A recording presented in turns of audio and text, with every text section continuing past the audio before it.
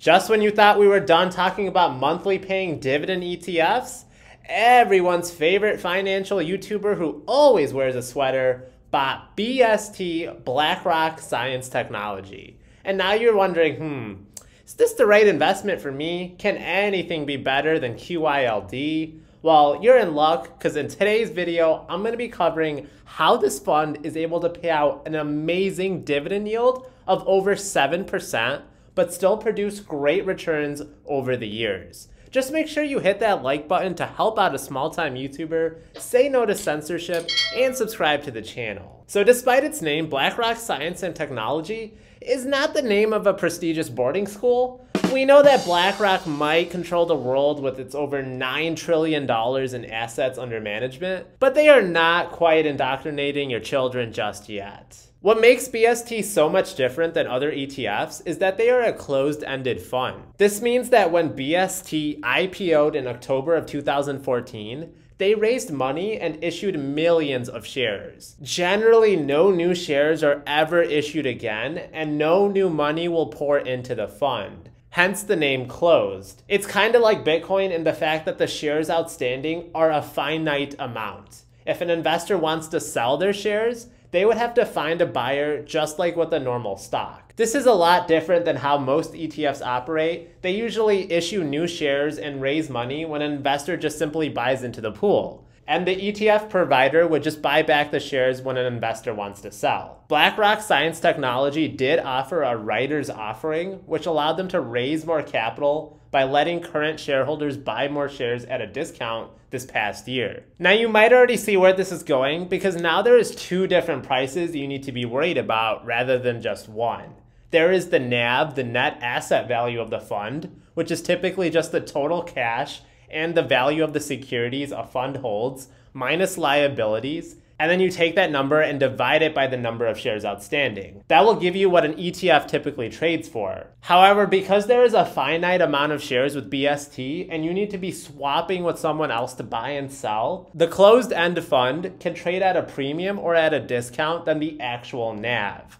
BST trades independent but close to in relation to its NAV. Trading at a premium would mean the share price is actually higher than the intrinsic value, while at a discount would be the opposite. Possible reasons for this might be if a fund is heavily invested in a particular sector that is either favorable or not favorable. For example, the oil sector when C19 first started. Another possible reason is if they are led by a manager with a strong reputation. Let's say that Kathy Wood ran the portfolio. People might be willing to pay a premium to have her touching your money. But these days, people are probably running if they found out that Kathy is handling their money. Okay, so now you understand how BST is set up. Let's get into the actual characteristics of this ETF. So BST will invest 80% of its total assets in stocks at any given point. Going back to the ETF's name, they are focused on science and technology companies that could have rapid and sustainable growth potential, advancement and development of science and tech, and the potential to generate income from advantageous dividend yields. So that's why they have heavy exposure to technology. So this isn't going to be the fund you want to invest in if you wanted to buy McDonald's. Like other income ETFs, BST also does a strategy of writing covered call options on a portion of their portfolio. Covered calls are great because an investor can generate money when a stock trades sideways, sort of like making your own dividends. But the downside is that this limits any upside a stock might have because you're agreeing to hand over shares at a certain price called the strike price if it is met on a predetermined date. BlackRock doesn't do covered calls on its entire portfolio, unlike other income ETFs. Currently, they are only doing covered calls on about 1/3 of their portfolio. This could leave the door open to a lot of potential gains if the stock market did do well over the years. You wouldn't get that with many other income ETFs because you would be giving away that upside potential. Based on their latest yearly report, the fund typically does options 5% out of the money with an average time until expiration of 49 days. Another characteristic of BlackRock is that it does not discriminate against market cap size. About 2/3 of its portfolio is over $10 billion, but the rest is actually under that. The average market cap is about $580 billion, so they are still investing in some huge companies. And we can actually see exactly what their holdings are in their company website documents section. We see a lot of familiar companies: Amazon, Alphabet, Facebook, AMD, MasterCard, but they are heavily invested in semiconductors, which, if you know me, I love this sector. And they are also heavily invested in software and IT services. Currently, their portfolio has 123 different investments. So software, services, and semiconductors, they make up almost 70% of their holdings. That does not worry me at all because I think these are great sectors to be involved in the future. I mean, just look at the world right now. There's a huge semiconductor shortage. That means we as a world cannot keep up with these products because the demand is just so large. Their three largest individual positions are Apple and Microsoft at about 4% each. And then there's also Marvell Technology at a little over 3%. Marvell Technology is a company that specializes in providing the machinery that Spider-Man and his friends explode in all of the various Marvel movies. Okay, just kidding. They actually make semiconductors. I'm sure they're seen in some Marvel movies too. BlackRock also provides info on the warrants the fund has access to, as well as a detailed list of all the options written, which is pretty neat to examine. Overall, about 75% of its investments are based in the US. Generally, the higher this number is, the better I feel about the safety of what I'm putting my money towards. Since the fund is actively managed and not just passive, I would suggest reading up on the portfolio managers to make sure you are comfortable with them. They do, after all, charge a very high expense ratio of 1.09%. That means you would be giving up $109 every year for every $10,000 invested, regardless of how the fund performs.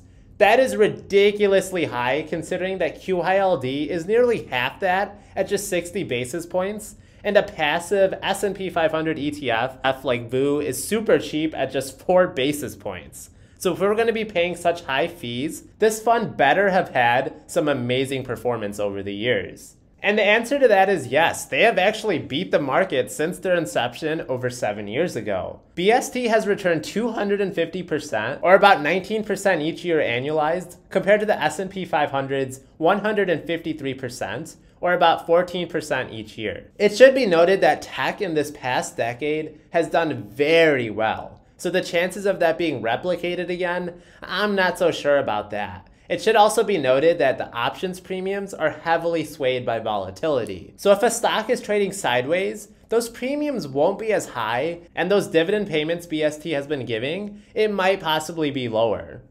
I just wanted to point this out because I know there's always going to be people in the comments that will definitely let me hear about it if I didn't mention it. In fact, in 2021, BST was actually in the red, while the NASDAQ was certainly up. Now there's just one last thing to discuss, and that's what everyone and their grandmas wants to know about, and that is dividends and taxes. So we can see that BST has done a really great job of paying out monthly dividends since their inception 7 years ago.